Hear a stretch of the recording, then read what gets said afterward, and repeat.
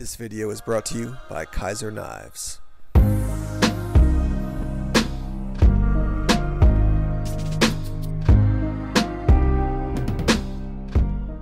Hey, what's up everyone? Tim here from Everyday Tactical Vids, and today I want to talk to you about these two knives right here.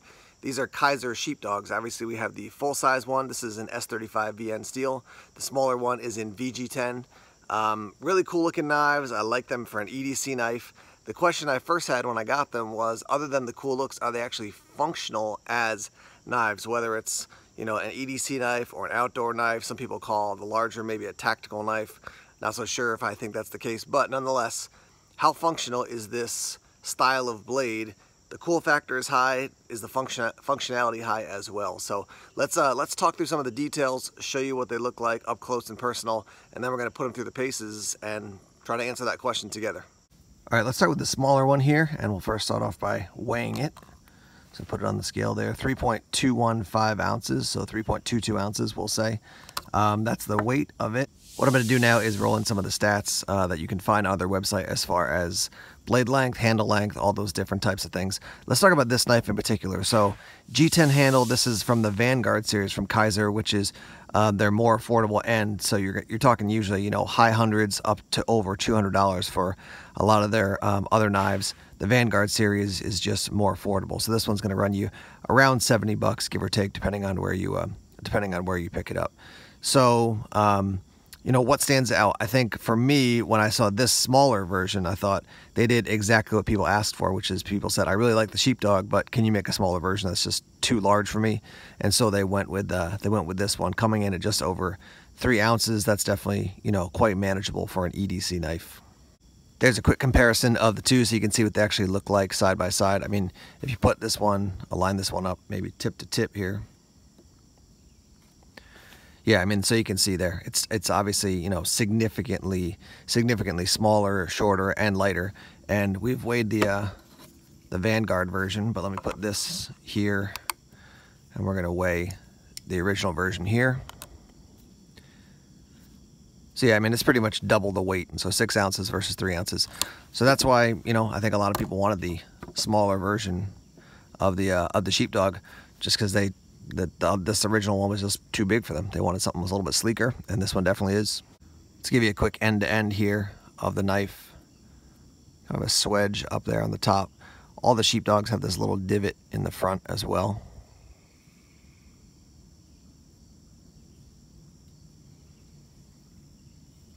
Got that cool, I think that's called a bolster, right? Isn't that what it's called? Around the pivot there.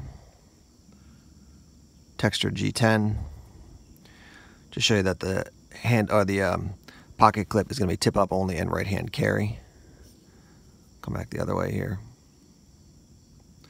When I first got this and I saw CO1C, I thought, oh my goodness, did I get the first one available on the market? But that's just something having to do with the Sheepdog design that's on all the Sheepdogs. Let me fold this up here.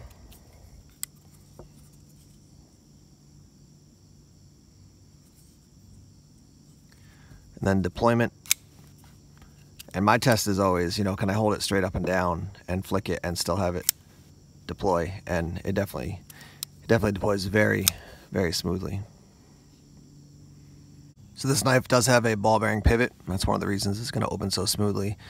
Stainless steel for your liner there. It is a liner lock. Lockup is really nice on this one. Sometimes you get a liner that, you know, sort of lines up well when it's locked in, but this thing is, I mean, that's really solid. I have no concerns about that guy ever accidentally closing when I don't want it to. G10 is going to be good as far as giving you control of the knife. It is, I try not to use the word grippy that often. It just seems like kind of a weird word, but anyhow, it is quite grippy. It's got some good texture there. It's not overkill for your hand. It's not like it's really going to hurt, but and that's what it looks like. My hands are large size, so when you actually hold it in your hand, your pinky is kind of falling off the edge. But the worst is when I think your pinky is like stuck right in the middle. This is actually like commit 3 fingers, and then that last one locks in there. And then obviously if you choke up like this, you're going to get a different kind of grip on it. But generally this is how I'm going to hold it. My pinky is pretty much off the edge. All right, let's talk about the original version here. 3.25 inches for the blade, 4.5 for the handle, so 7.75 from end to end. Titanium handle. This one is a frame lock, as you can see. Like I said before, S35VN for your steel. And let me give you an end-to-end look here.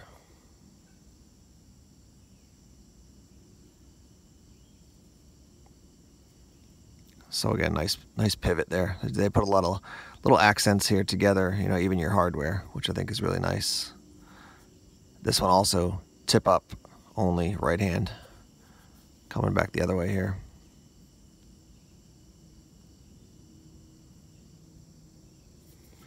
And then let me put this one down and put the other one right next to it again, just so you can kind of take a look and compare the two. Another thing about this OD Vanguard version is that you can get it in OD, you can get it in kind of a light blue, and then also in black as well. So you had a couple different options for that style of the Sheepdog. Here's a look at the smaller one actually in my pocket, so you can see what that looks like. And then taking it out, which is exactly what I was going to mention, the clip is quite tight, so you got to really grab a hold of it to take it out and deploy it. So there it is deployed.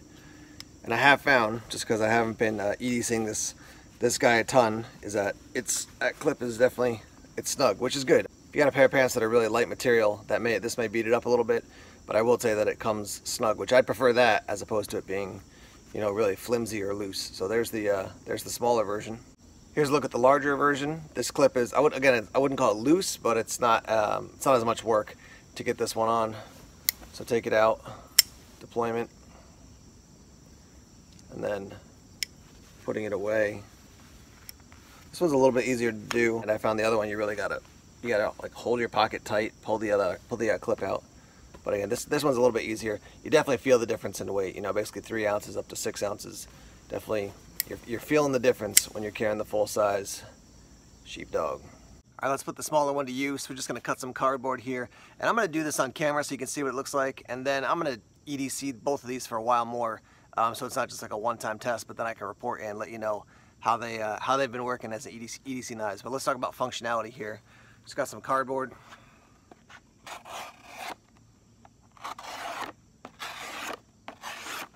I can tell you one of the first things I thought about is that tip. Like, is that going to be good enough for piercing? But you saw, definitely does the job.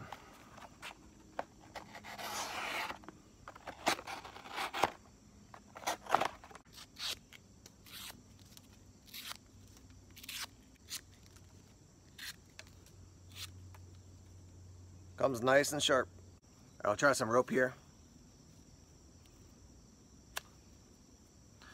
So one thing to note is just because it's a bigger, you know, a bigger blade as far as your width, but it's not super long. So just be aware that your length of pull is not super long. And when you're trying to cut like this, it's a little bit hard to get that thick blade in there or wide blade in there, but it certainly does the job. Yeah, this thing came really nice and sharp. See if we can do 2 here.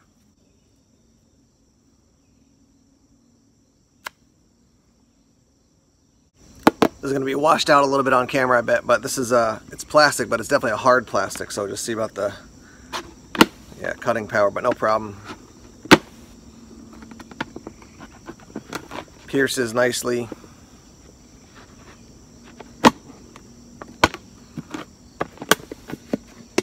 Yeah, I mean, it definitely does the job. So I can tell you I was a little bit concerned about how well it's going to function. I mean, it certainly looks cool, but is it going to work well? And yeah, it's doing the job for sure.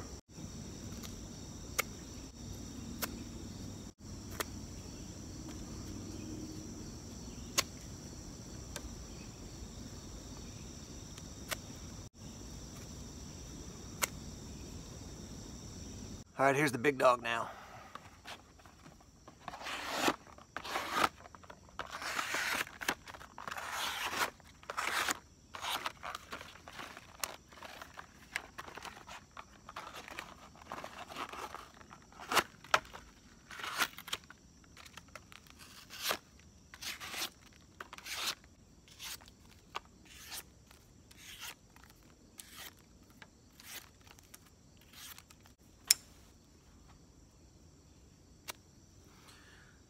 Now this one's obviously bigger, but you're also gonna get more length of pull on that blade just because it's longer. So that's an advantage. And I will tell you, man, this thing, when I hold it, that's like, I really feel like I got really good control of it. Let's double this over and try that. Yep, no problem. There's 3. Yep, definitely no problem. Some of that hard plastic again here on this iced tea bottle. Yeah, piercing in is a little bit harder with this just because it's just a little thicker, but I can tell you, man, when I hold that thing, I'm like, I feel like I have really good control of it. That handle, the shape of it just locks in really nice.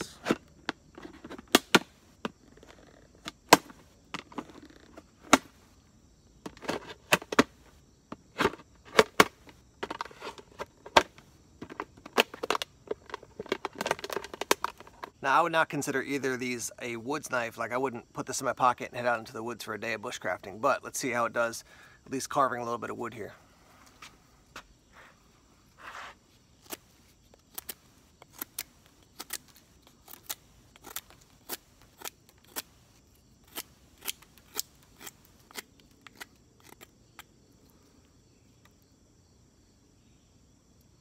Now let's try it with the little dog here.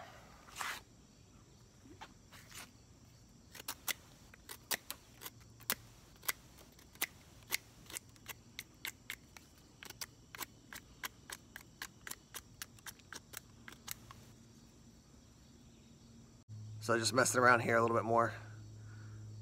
I definitely am not thinking about this knife as my woods knife that I'm going to go into the woods and make a feather stick, strike a fire seal. But that being said, you can see certainly does some work there. It is functional. So yeah, like I said before, the question in my mind was not, are they cool looking? They're definitely cool looking, but are they functional? As you saw on camera, they definitely both worked. Now, I prefer not to do just a 3-minute test on camera, honed into 2.5 minutes of footage and then go, yeah, these are great knives. So let me EDC these for a bit and then I'll come back and report in. But functionally, my concern was, can they pierce with the tip, with that kind of wider blade, especially for the larger one. Definitely worked. The larger one is definitely notably, this is it right here, yeah, really comfortable. When you hold that in hand, man, that's how I want a knife to feel when I'm cutting. So I will tell you that. The smaller one is not uncomfortable, it's just that you're not getting a full grip on it. So, with my pinky hanging off, got really good control, but with this one I feel like I've got great control because my whole hand is on there. Again, large size hands in case you're wondering for comparison. So yeah, functionally, they both did the job. Really cool looking blades. Yeah, you're more expensive, larger, heavier, smaller, lighter, less expensive. So you get things you got to think about. But that being said, let me EDC these for a bit and then I can come back and report in on some of my experience with them. I will tell you that this one, because it is heavier and also it's the width, that takes up quite a bit of your pocket right there. This is going to be, I'm pretty sure, just like I'll EDC this when I'm wearing a pair of jeans, but wearing a pair of khakis just because they're thinner, lighter material, I probably wouldn't EDC this one. I would resort to this one. I would move to this one just because smaller, lighter, and just not as big a knife, doesn't take up as much space in my my front pocket. So like I said, we're going to EDC this for a while, and I'll come back and report into you guys, let you know what I think about them with a little bit longer term use. I want to say this real quick. As somebody who reviews a lot of knives, even for myself, I put a knife through the paces sometimes. I'm like, yeah, it's a knife. It's going to cut. That's what a knife does, unless it's really dull when you get it, which even if a knife is duller than what you want, it's usually sharp enough to cut when you get it, most times. But this to me is like an example of why we put knives through paces as the reviewers, because different blade styles sometimes function differently. Handles, how comfortable are they? Are they not comfortable? And with a huge variety of knives out there, even just from Kizer, a huge variety of knives, if I try a knife and I'm like, yeah, it works okay, but the handle's uncomfortable, well, there's a million other options, right, that I can go to. So, yeah, that's why we go through the paces and test the knives out, even though sometimes even personally, I'm like, I'm doing this knife review, I'm testing this knife out, it cuts, that's what a knife does. Of course, it's going to cut plastic, paper, cardboard, whatever. But we start to figure out some of the nuances of different knives. So, anyhow, thanks for listening to that, and I'll be reporting back in, like I said, after some longer term use. Okay, everybody, we're back again after having a little more time to use both of the Sheepdogs here. I've been EDCing this one in particular just because it is smaller, and more lightweight. So I can tell you that I've been using this a lot to do slicing and cutting tasks, cutting open a lot of packages, and again, I mentioned before, but the tip of that is quite good, and because it's not a huge blade, it does allow me to slice quite effectively. So I am liking this one quite a bit. One thing I can tell you about this knife is that your pocket clip is very, very snug. So the best way to adjust a pocket clip is not just to try to bend it when it's on the knife, but to take it off the knife, get it into vise, and then slightly bend it, and then reattach it. That's been my experience. Just trying to, when you try to just bend it on the knife when it's still attached, just tends to bend awkwardly. But that thing is quite snug. So on the positive side, it is not likely to just go, falling off of your or out of your pocket. On the downside, I have found this pretty challenging to like take it out of my pocket quickly. But overall, it's been a great slicer and a really nice knife to use. Now, one thing I want to mention about this knife, and then also the full-sized Sheepdog as well, is no lanyard hole. So I don't use lanyards a ton, but if you are a person who does, no lanyard hole on either one of these knives, so just keep that in mind. Now, the large size one, this one has been the most fun to flip. I'll just be sitting around and just flicking the knife. What I can tell you is that the weight is significant. I'm usually not a person who minds a heavier knife, but this one, I mean, it's like you saw, it's a little bit over 6 ounces, so it's pretty hefty. In particular, the thing that I find, the weight and then add in the width, I mean, that's really wide for a knife in your pocket. So that's just something to be aware of. I do like the knife, and like I said before, I've used it more since what you saw on camera last time, and the handle is just super ergonomic, really easy to hold, do those push cuts. So yeah, I like that a lot. The advantage of the smaller knife obviously is going to be the weight, and then just it's lighter in the pocket. It's easier to it just doesn't take as much space up in your pocket, bottom line. So let me just put these two side by side here so you can see again your size comparison. There's the glare, get rid of the glare a little bit. So that's what they look like. I mean, obviously you saw before, the smaller one is notably smaller than the full-size one. I've been thinking to myself, I wonder if they're going to eventually, Kizer is eventually going to make a fixed blade version of this knife. Just thinking out loud here, but that could be a really cool knife. If they made a fixed blade version, I'd be interested in reviewing it, and then that could be cool, like build that into a system, like a knife this size, and then maybe a larger chopper. I don't know if Kizer has any choppers at this point, but maybe they will in the future. But anyhow, I'm wondering about if they'll do that with a full size fixed blade like this. The other thing I can tell you about this knife, though, is that despite the fact that it's thick, I was working on slicing, and actually was just like slicing a brown paper bag, and just going like this on the edge of the bag, and it definitely slices, it definitely cuts. So despite the fact that it is a big blade, it came sharp, and it has stayed sharp, and it does slice well. One other thing I'll mention about the blades is that on both the blades, they cleaned up nicely. I thought after using them a couple times, this one's got a little bit more wear on it, but some soap, water. Make sure you keep a little bit of always put a little oil on your blades after you use them, especially in this very humid weather we're having in New Hampshire. But yeah, they clean up nicely, both the blades. I was concerned particularly with this one, the larger, because it's kind of I consider it kind of a classier looking knife. Just because of all the materials and such. So I was concerned that it was not going to be able to clean up nicely, but it did, so that's a plus too. All right, let's hear from you guys now what you think about these two knives. Again, unique. They've been out for a while. You've seen my review. Let's hear your thoughts based on my review. If you own one, let's hear your thoughts as well. Would you purchase them? What do you think about the price point? Yeah, let's just get that discussion started down in the comment section. And I've got links to these knives down below if you're interested in purchasing either one of these. I will tell you that I have seen customizations, particularly of the larger Sheepdog. A lot of people are customizing the handles and doing things with the blade. So a lot of cool options out there for people who are messing around with and working on these knives. Thanks as always for checking out the videos, guys. Please subscribe to Everyday Tactical Vids here on YouTube. Like us on Facebook, follow us on Twitter. Check us out on Instagram, Tumblr, and Bureau as well. More videos coming soon. Take care.